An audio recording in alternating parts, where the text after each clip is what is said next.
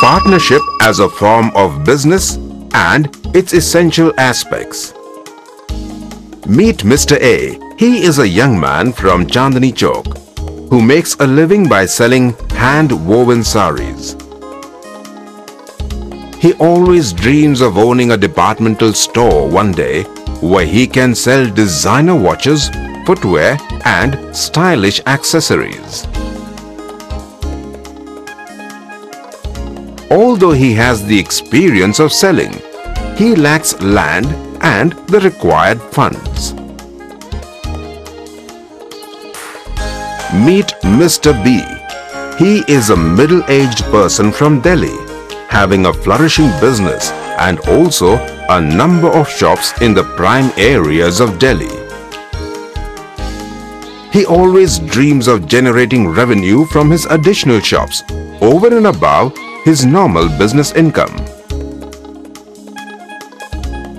Although he has the land, he is running short of time for additional businesses.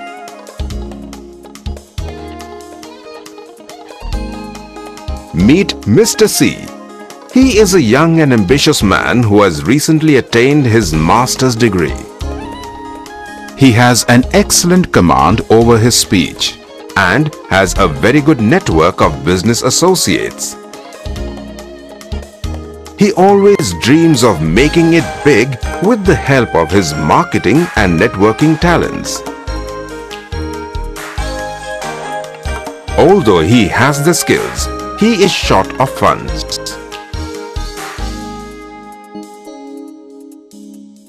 Meet Mr. D. He is an experienced person with enough extra funds at his disposal. He has excellent financial acumen. He dreams of earning more interest on his idle funds than that offered by the banks. Although he has the funds, he has no time.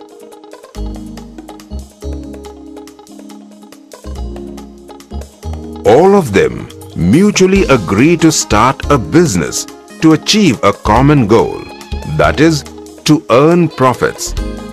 They enter into an agreement stating various terms and conditions to carry on business. They have formed a partnership firm. Let us take this example and understand further about the various aspects of a partnership firm. What is partnership?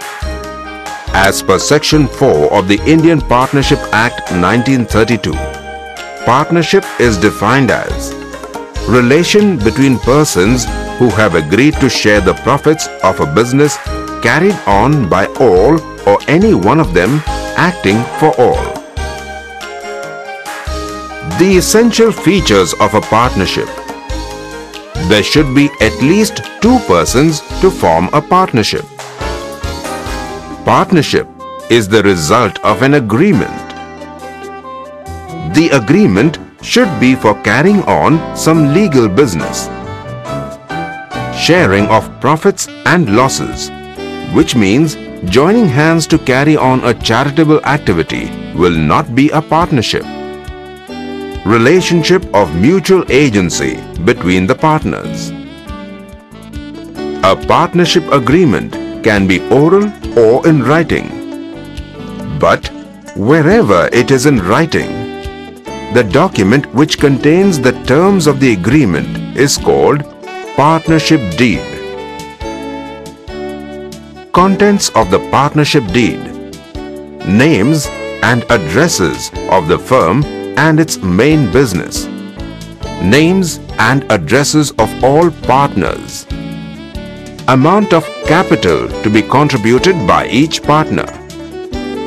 The accounting period of the firm. The date of commencement of partnership. Rules regarding operation of bank accounts. Profit and loss sharing ratio.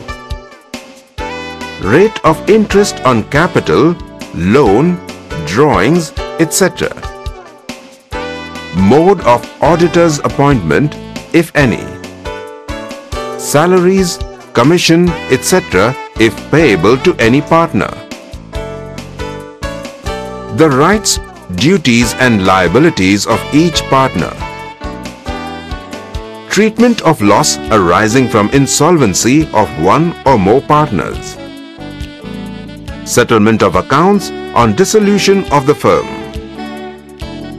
Method of settlement of disputes among the partners. Rules to be followed in case of admission, retirement or death of a partner, and any other matter relating to the conduct of business. But what happens if the partnership deed does not contain information on any matter related to business? In case the partnership deed is silent on any matter related to business, the provisions of the Indian Partnership Act 1932 shall apply. Important provisions of the Indian Partnership Act 1932. Profit sharing ratio. If the partnership deed is silent about the profit sharing ratio, the profits and losses of the firm are to be shared equally by partners, irrespective of their capital contribution in the firm. Interest on capital. No partner is entitled to claim any interest on the amount of capital contributed by him in the firm as a matter of right. In case the deed provides for payment of interest on capital but does not specify the rate, interest will be paid at the rate of 6% per annum. Interest is payable only out of the profits of the business and not if the firm incurs losses during the period. Interest on drawings. If there is no mention in the deed, no interest is to be charged on drawings made by the partners. Interest on advances. If any partner has advanced some money to the firm for the purpose of business beyond the amount of his capital, he shall be entitled to get an interest on the amount at the rate of 6% per annum. Remuneration for firm's work. Unless there is a provision in the partnership deed, no partner is entitled to get a salary or other remuneration for taking part in the conduct of the firm's business. Wait, there's more. The Indian Partnership Act goes on to address an important issue. If a partner obtains any profit for him or herself from any transaction of the firm or by using the property or business connection of the firm or the firm name, he or she shall account for the profit and pay it to the firm.